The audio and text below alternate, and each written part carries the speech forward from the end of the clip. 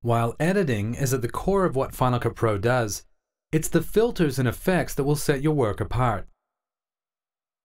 To add a filter, simply double-click a clip in the timeline. You can browse and choose filters from the Effects tab, or you can access them from Effects, Video Filters. Dozens of filters are available for performing tasks ranging from blurring to keying to creating stylistic treatments of your images.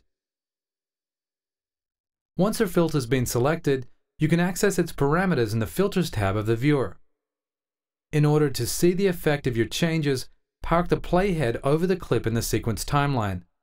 That way the canvas will be previewing the clip you're modifying. Filter parameters can be animated using keyframes just like the parameters in the Motion tab.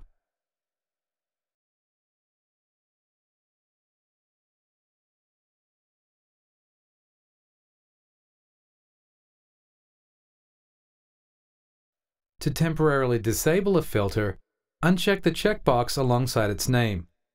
And to remove a filter, just select it and press the Delete key. Perhaps the most important kind of filters are the color correctors. Of these, the most significant is the Color Corrector 3-way.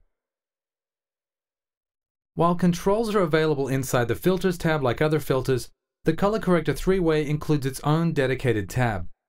In fact, Final Cut Pro includes a preset screen layout for color correction. Choose Window, Arrange, Color Correction. You'll see the interface rearranges to include built-in real-time video scopes, a waveform monitor, a vector scope, a histogram, and an RGB parade. These are vital for maintaining color integrity and keeping values within broadcast legal ranges. Note that two buttons at the top left of the scopes give you control over the brightness of the data displayed by the scopes and the brightness of the scope graduations. When you're done performing color correction, you can choose Window, Arrange, Standard to return to your normal view. The Color Corrector 3-way allows you to make hue, saturation, and value changes to the dark, mid-range, and bright pixels in your image, using 3 intuitive banks of controls. At the center of these controls are 3 auto-level buttons. These attempt to even out the contrast in your image with a single click. The 3 main groups give you control over the color of your black levels, your mid-range color levels, and your white levels. To perform a white balance on the shot, click the eyedropper under the white's color wheel, then select the diffuse white area in the viewer. The white's color wheel will shift to compensate for the color bias of the white in your clip. Moving the small, round control at the center of the color wheel will adjust the color cast of pixels in that portion of your clip. The sliders directly below the color wheels brighten or darken the pixels that fall into the controls region. So dragging the slider under the mids control will brighten or darken mid-range pixels. Adjusting the one below the blacks will raise or lower the black level, and adjusting the one below the whites will shift the white level. These controls give you great freedom to create just the right look for a given scene. At the base of the control set is a saturation slider for adjusting the overall chrominance level. This is handy for pulling computer-generated content back to broadcast legal values. Additional fine controls are available by opening the disclosure triangle at the base of the tab.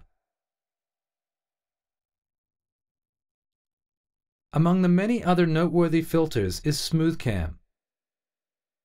Smooth Cam almost magically removes camera shake from footage, often rescuing otherwise unusable footage. Using Smooth Cam is simple. Load your clip into the viewer, and then choose Effects, Video Filters, Video, Smooth Cam. Smooth Cam goes to work analyzing the motion in your clip.